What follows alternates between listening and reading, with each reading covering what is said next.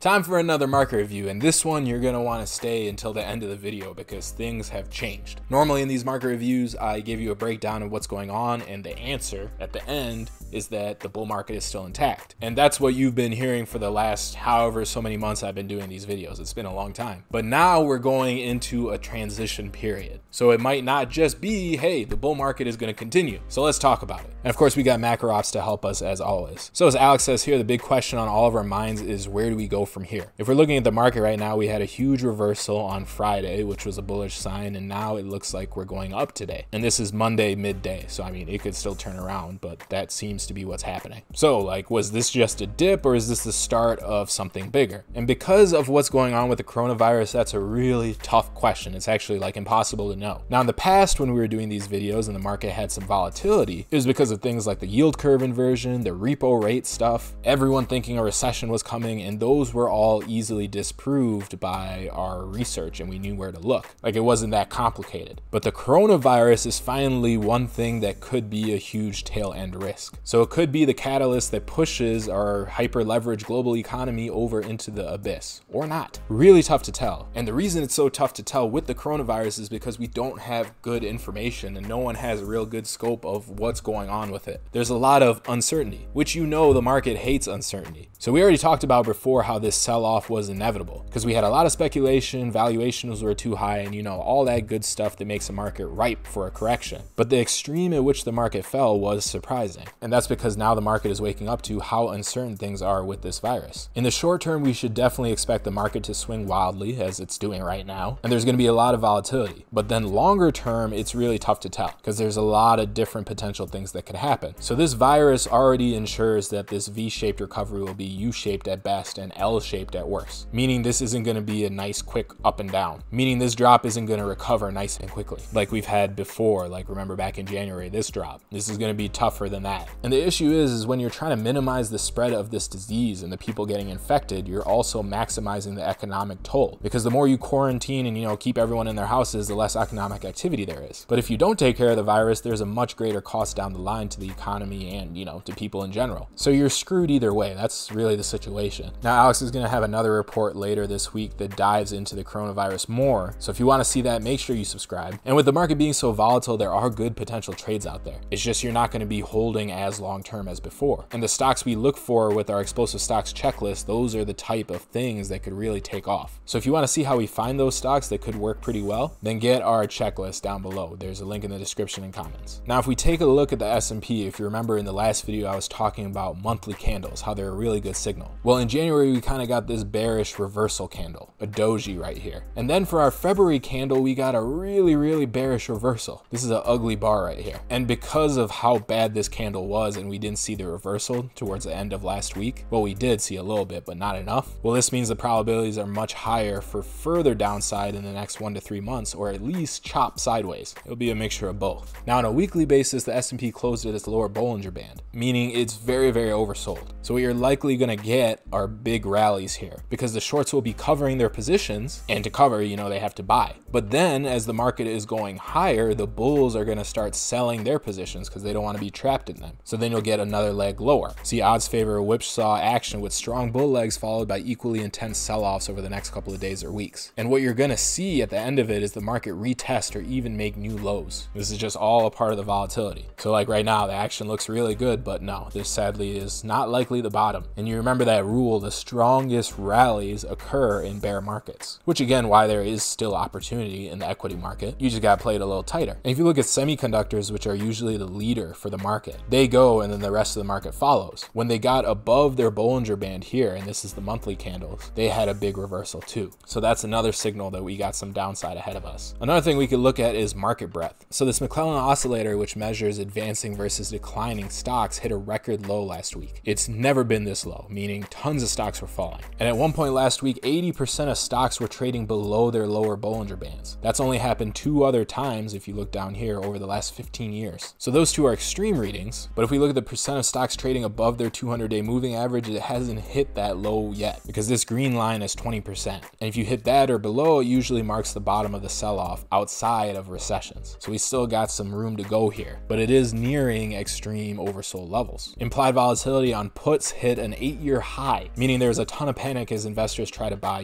put protection. But if we look at the long-term put to call ratio, it shows that, there still isn't enough fear. And bullish sentiment is still a little too elevated. It needs to hit this green line down here. Then that means people are bearish. So the conclusion from all that is that we are deeply oversold, but we could still sell off more. But again, we're likely to see the market whip back and forth over the next few weeks. The long-term charts favor sideways to lower action over the following months. And it's going to be that long until we have more visibility on this virus anyway, and they're connected. So it does make sense. But if we do get clarity on this virus soon, and it's positive, like more positive than people thought, then we're going to have a huge rally because we have yields at all-time lows. The risk premium spreads are nice and wide, and that just means the stock prices have come down in this big drop. So there's a lot more earning potential by putting your money in there because it's not as overvalued. Then, Trump is harping on the central banks already. They're going to start loosening again to help with this, and governments are spending more money. It's just a great environment for a bull market apart from this huge unknown, the coronavirus. So Alex thinks that the market isn't even pricing in the virus properly. Like they need to be more scared because the risk of recession within the next 12 months have risen considerably. So if things get worse with coronavirus, which they very well might, then the market could be at the start of a topping process. But market tops last,